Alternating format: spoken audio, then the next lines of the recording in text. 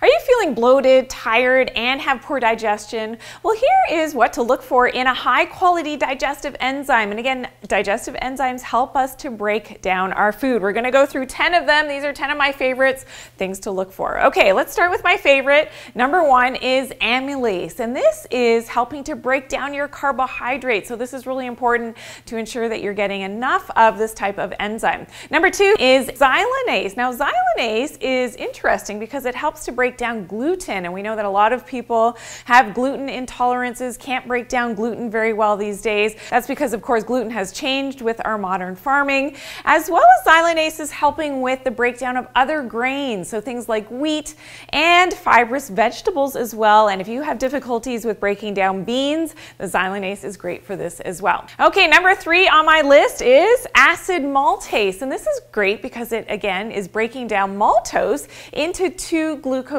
molecules, and that's important for proper digestion. Number four on the list is invertase. Now, this helps to break down sucrose, which is difficult for the body to recognize, into glucose and fructose, much easier to digest. Number five on the list is cellulase and hemicellulase. Now, these are fantastic for not just vegetables and some fruits, but also for candida. So a lot of people do have a candida issue. This will help to break down and actually weaken the walls on the outside of that candida to really help to break that down in terms of doing a candida cleanse. Okay, number six on the list is lactase, and you may have heard about this one.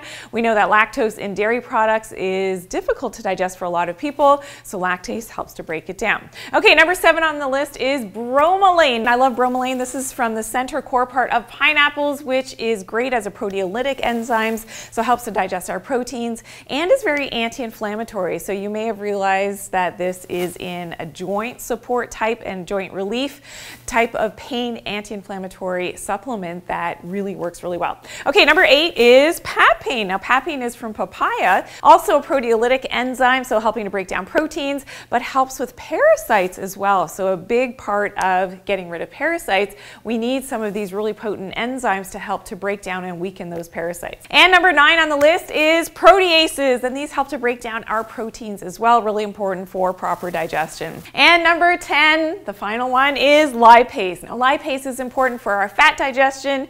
You know maybe that you're not digesting your fats well if you have lighter floating stools. That would be an indication that your fat absorption and breaking down of your fats is not optimized. So lipase is one of those great enzymes that will really help you. For more tips on how to increase your own digestive enzymes, please check out my video, 9 Tips to Naturally Increase Digestive Enzymes. I'll see you there.